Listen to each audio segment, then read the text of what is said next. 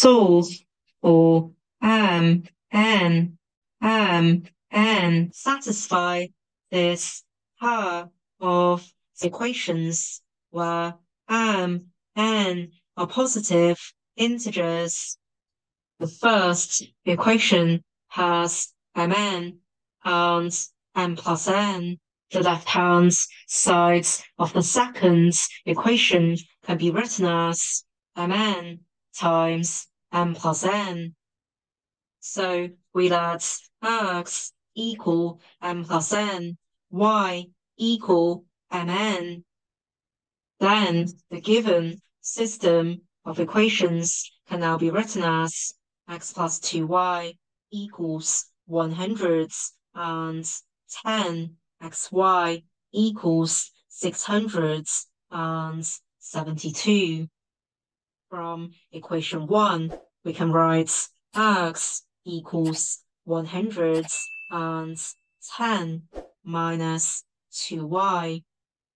By substituting equation 3 in equation 2, we can now write 100 and 10 minus 2y times y equals 672.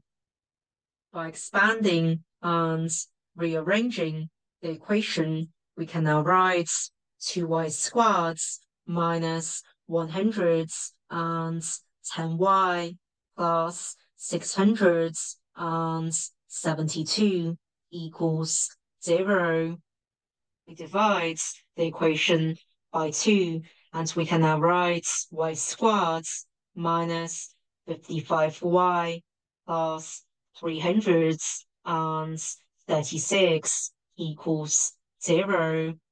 Factorize the equation and write y minus 7 times y minus 48 equals 0. So y1 equals 7, y2 equals 48. By substituting these values of y in equation 3, we can now write x1 equals 96, x2 equals 14, as x equals m plus n, y equals mn. So case 1, m plus n equals 96, mn equals 7. We're given that n are positive integers, so from mn equals 7, we know that n are both factors of 7, so n are both less than or equal to 7.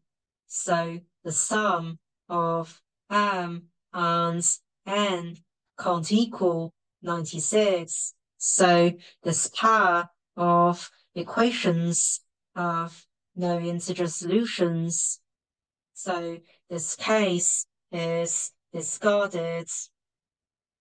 Case 2, m plus n equals 14, mn equals 48. By Vieta's formulas, we know that n are two roots of this quadratic equation. We can factorize this equation and write t minus 6 times t minus 8 equals 0. So t1 equals 6, t2 equals 8. So either m equals 6, n equals 8, or m equals 8, n equals 6.